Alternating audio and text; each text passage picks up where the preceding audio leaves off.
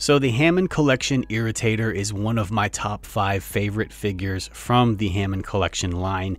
Everything about this figure, from the sculpt to the proportionate teeth and feet, even the simple yet effective paint apps, make this a solid 10 out of 10 figure in my collection, so I never really saw any need to repaint it.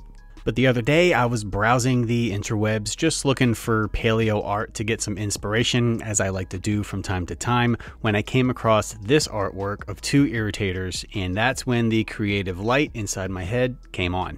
Just looking at the gray skin tone on these Irritators, you can see that it's very close to the color of the gray plastic on the Hammond Collection Irritator. So all that would need to be added to this would be the red on the head and the back, and then the dark stripes and patterns.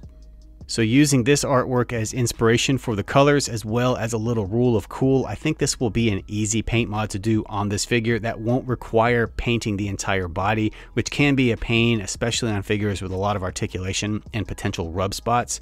So I'll always take the opportunity to play off the factory plastic when possible. So the first thing I need to do is complete that white underbelly color, since it does stop right between the legs. And for that, I'll be mixing together Stonewall Gray and Dead White. Since the factory color isn't just straight white, it does have sort of a slight gray tone to it, and I think a very light gray will do the trick. It's also not a big deal if it doesn't match completely. Since I'm using my airbrush, I can blend and fade it up into the factory paint and it won't be noticeable at all. I'm gonna paint over the black deco on the lower jaw as well, so I can add my own deco later on. I masked off the teeth with Silly Putty, and I'm just using the same color as I did on the underside. With the underside done, now it's time to lay down the red on the sail thing on his back. For that, I'm using Vallejo red ink, but any red paint will do. But I'm going to take that red ink and I'll fill in the entire sail section on both sides, fade it down into the gray plastic, and then I'll carry that red up to the top part of his head and fill that section in. Now with the red down, it's time for that stripe grind. So to make it easy to get a starting point to build off of, I'm just gonna color over the yellow factory stripes. And once I get those all filled in, that's when I'm gonna kind of stray off course from the original patterns, and I'll start to add my own designs and patterns to the figure.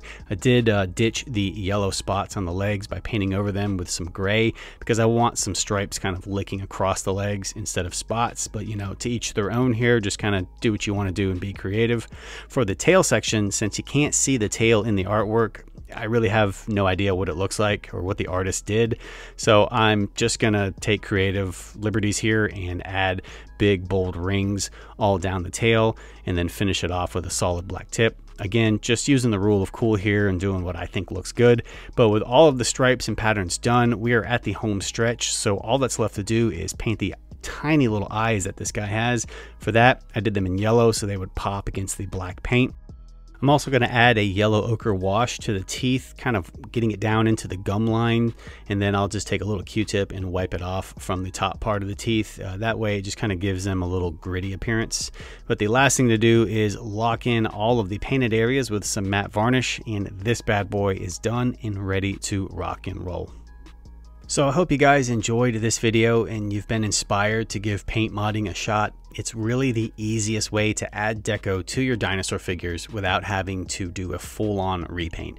The plastic is there. It's a blank canvas for you to be creative on. You can use any color you want on any dinosaur you choose. You can make up your own designs or play off of or continue where the factory paint left off. But the most important thing to remember is to have fun when you're doing it. That's what repainting is all about. If you give this or any repaint a shot, remember to tag me over on Instagram at the Jurassic Park Compound, because I'd love to see what you can come up with. In the meantime, if you need more Jurassic related content, you know where to find it. Links will be in the description box below. You guys take care, and I'll see you around the compound.